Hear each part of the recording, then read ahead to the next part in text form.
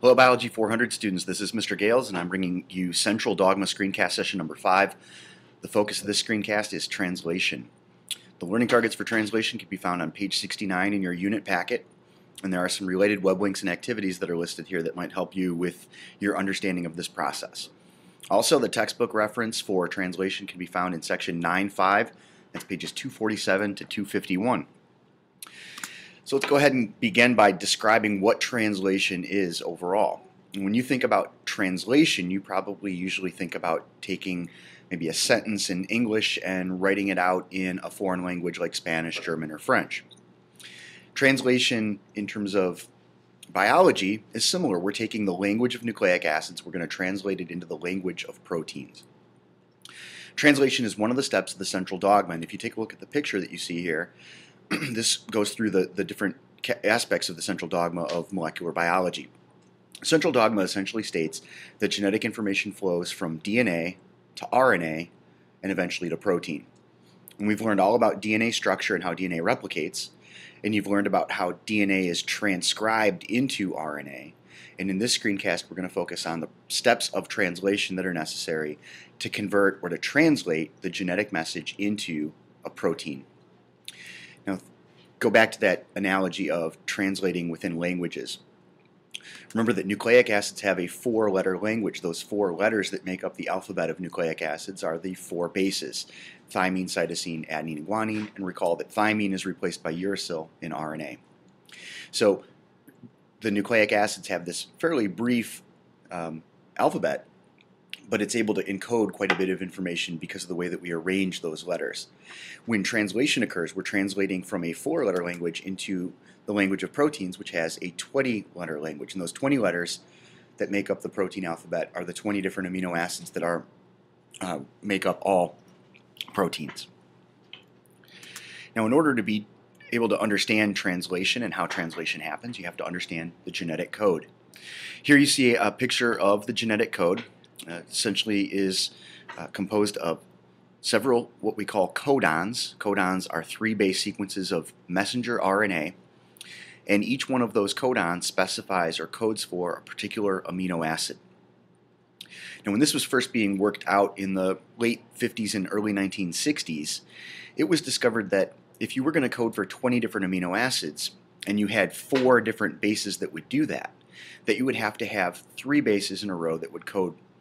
And the thinking there is, if you have the 4 bases and you arrange them only in groups of 1, so 4 bases taken one way, that would be 4 to the power 1, or only 4 different amino acids that would be coded for. If you had 2 bases that coded for a single amino acid, you could arrange those 4 bases taken 2 different ways, so that would be 4 squared, or 16 amino acids that would be coded for. That obviously didn't work either. We have 20 different amino acids. So what scientists figured out was that there had to be groups of 3 bases. If you have 4 bases taken 3 ways, that's 4 to the power of 3, and that codes for 64 different amino acids. Now, there's only 20 different amino acids, so what this means is that there will be several codons that code for the same amino acid. And we take a look here at the genetic code table. The codon UAA, UUG, CUU, CUC, CUA, and CUG all code for the same amino acid leucine. This is referred to as a redundant or degenerate genetic code. And what that means is that there will be more than one codon for most amino acids, and this in some ways helps to protect against the effect of mutation. When you read the genetic code, you look at the first base in the codon, that's found here along the left-hand side. The second base is located across the top, and then the third base of the codon is along the right-hand side. So if your codon is CCU, you look for the first base C, you look at the second base C, and you bring them together, and then the third base is U, and there you can see that that codes for the amino acid proline. So the genetic code informs us how the genetic message is translated into the amino acid sequence. Now, to understand the process of translation, there are 4 different players that are important in terms of their role for translation. The first one is messenger RNA. We've talked about messenger RNA as part of the process of transcription, but we're going to review its structure and its purpose here. Ribosomes, the location where translation occurs. Transfer RNA, which plays an important role in carrying amino acids. And finally, amino acids themselves, the building blocks of proteins. So let's start by looking at messenger RNA. Messenger RNA, as you remember, is synthesized during transcription, and it's composed of what we call codons. Codons are 3 base sequences of mRNA. So on this picture, what you'll see is this is a sequence of mature mRNA that's already gone through processing. There's an area called a leader, which is not translated, and a trailer, which is also not translated. But then there's this area called the reading frame. That's what gets translated. The reading frame always starts with a codon, which in this case we see AUG. AUG is always the start codon for every amino acid chain. And then from there on, what we have are groups of 3 bases, again called codons, until we reach that stop codon at the end. So that's messenger RNA. It plays a very important role in bringing the genetic message out to the ribosomes for translation. Now, speaking of ribosomes, that's our next important player. Ribosomes are made up of ribosomal RNA and protein. They join together to form 2 subunits. We have a large subunit and a small subunit, and they exist separately until the time translation begins. And when translation starts, they sort of fit together, and they form a 3D groove that you can see here, which sets up a mRNA binding site. And so this is where the mRNA molecule will actually fit right in here. Ribosomes have 2 major sites that are associated with them. They have what's called the P site, which is the site that holds the growing polypeptide chain. That's the site that's here on the left. And then the A site, which is the site for the attachment of the new transfer RNA that holds the next amino acid in the sequence. Now there is an additional site called the E site that we don't see on this picture, and that's thought to in some way be related to where the mRNA and the tRNAs exit when the process ends. Now our next player in the process of translation is referred to as transfer RNA, tRNA, and its important job is that it carries the amino acids to the ribosome. You can see here that there is at the 3' end of the tRNA molecule the amino acid attachment site, and at the other end down here at the bottom we have what is called an anticodon. Anticodons are 3 bases of mRNA that pair up with the mRNA codon. And in that way, they provide the instructions essentially for laying down which amino acid gets placed into the chain at a certain time. Now, there is a process called tRNA charging that involves this enzyme that you see here. This enzyme works by picking up an amino acid from the cytoplasm and then combining it with adenosine triphosphate, ATP, and the tRNA molecule. And you can see that it's called aminoacyl tRNA synthetase. This enzyme essentially has active sites where all the parts fit together, and then once the energy is provided by ATP, the amino acid is essentially bonded to the transfer RNA. Every transfer RNA has a specific amino acid that it carries. And speaking of amino acids, that's our last major player in the steps of translation. What we're going to look at here are the general structures of all amino acids. This is a review from organic chemistry. You'll remember that every amino acid has an amino group on one side, and on the opposite end, a carboxyl group. There is a central carbon atom and a hydrogen atom, and then what makes every amino acid different is their variable or R group.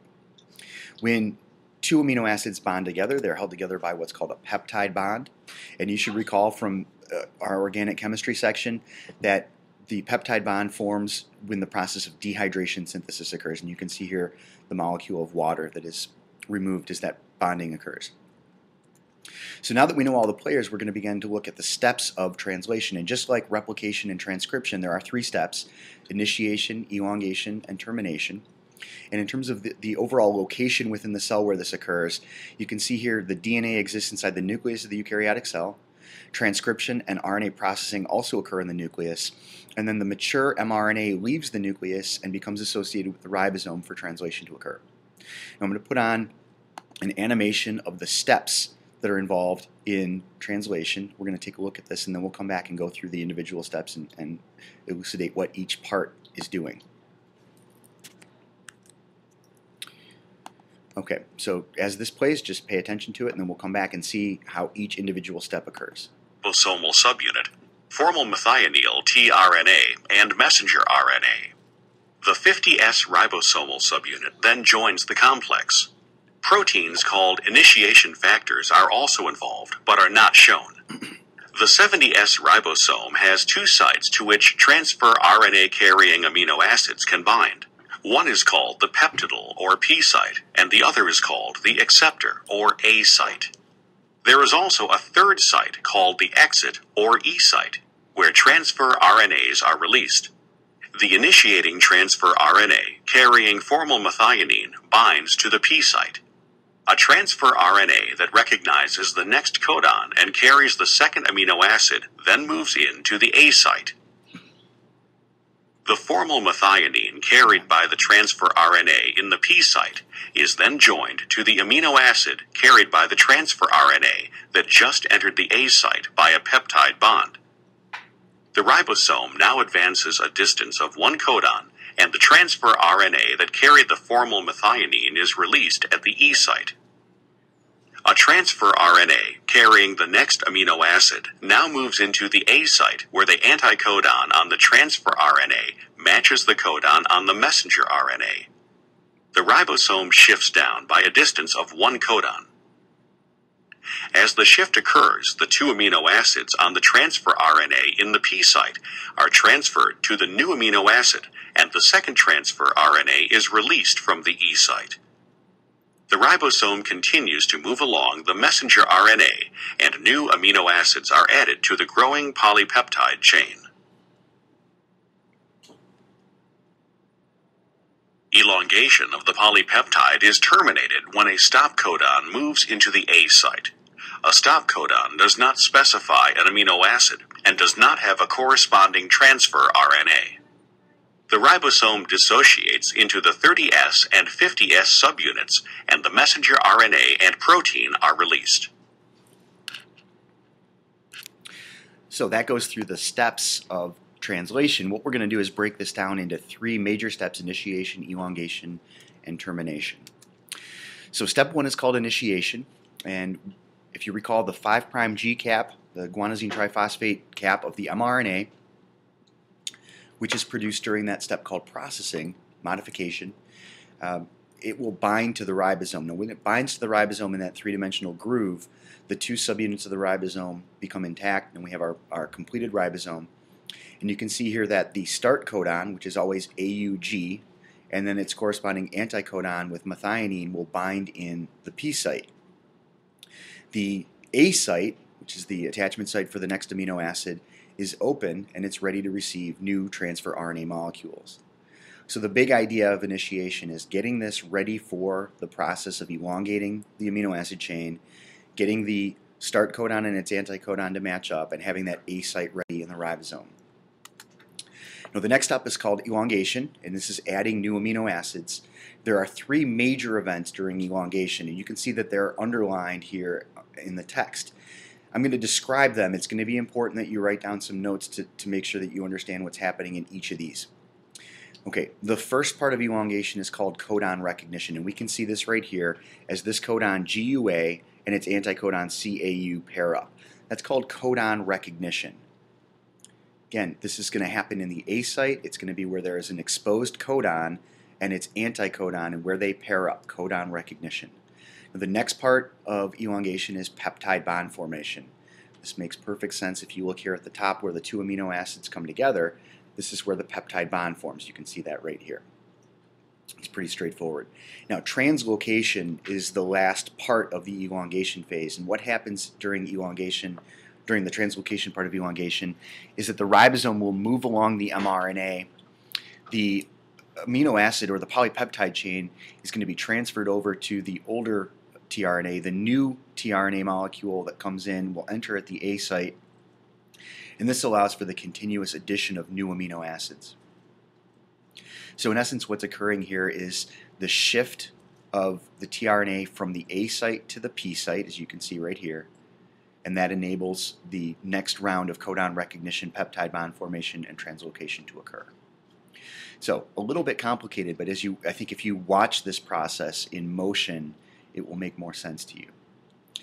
Now the final step, as you probably remember, is called termination. And the big idea of termination is that there is a stop codon that is reached.